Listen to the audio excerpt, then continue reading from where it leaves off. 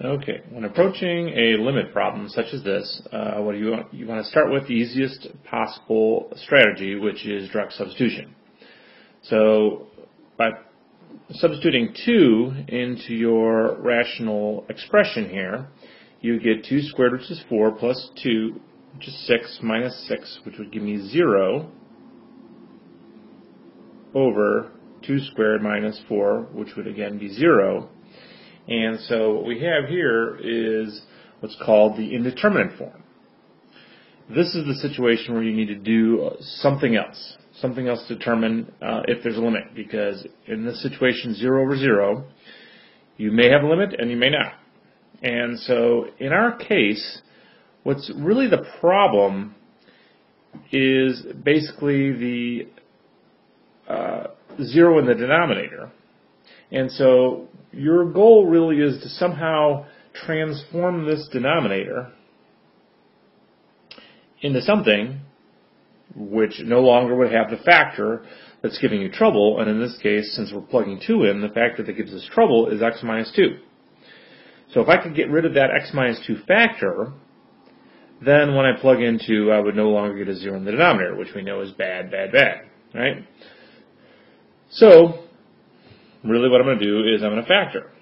And so I got my limit as x approaches 2, and until I actually take the limit, I need to continue to write that.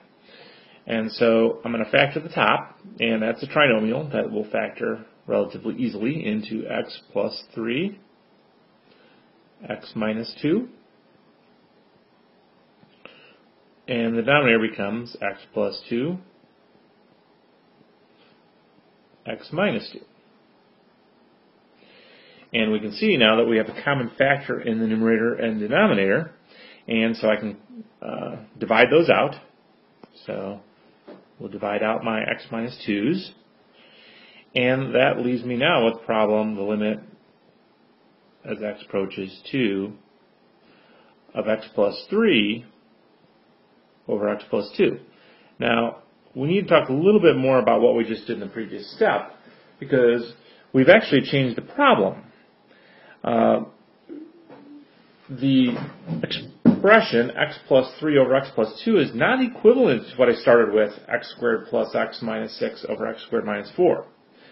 But it turns out that this new expression is equivalent at every point except when x is 2. And that is because there was a hole there in the original function, which no longer is in my new function. But what we know about limits is that the limit of a function,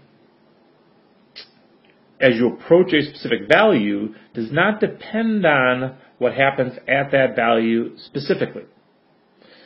So it's only when you're very, very close on either side. And so therefore, we can actually get rid of our hole and basically just look at our new function here and solve this problem, and it will have the exact same limit as our original problem.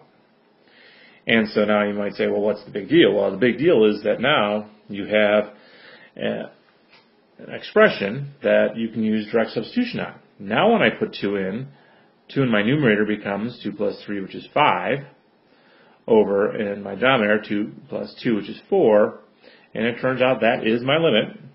And notice I'm not writing the word limit as x approaches 2 anymore, because the actual step of actually substituting in the 2, that's actually the step where I'm taking the limit. So that's about it.